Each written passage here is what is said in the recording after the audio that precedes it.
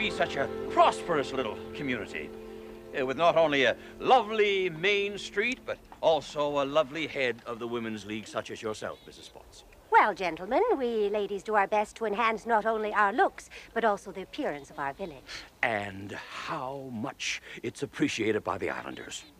It is. If you would do me the honor to give me your support in the election next week, I will make a firm promise to support any endeavors you may initiate to beautify this town. And he's a man of his word. Oh, well, you can count on my support, Mr. Parker. And you can be sure I'll pass on your remarks to the other members of the Avonlea Improvement Society, who I'm certain will follow suit. Oh, a charming pleasure to be sure, Mrs. Potts. Hey, give us some brochures, Herschel. Oh, yes, sir, Mr. Parker. Perhaps you will accept some of these brochures. You may be able to distribute a few to some of your select friends. The pleasure is all mine. And I'll be sure my husband reads it thoroughly as well. After all, he's the one doing the voting.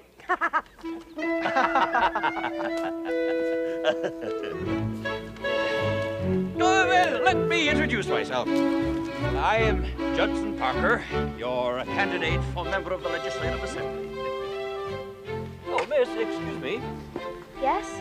You're Alec King's daughter, aren't you? Yes, I am. I meant to give him this. Would you be good enough to pass this along to your father? Tell him I will drop in, as I promised, as soon as he's had a chance to look at them. I want to make a donation. As a prize. It's a prize, yes, for this year's harvest celebration party.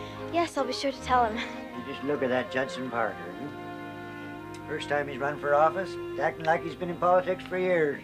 Well, he has, but not up front.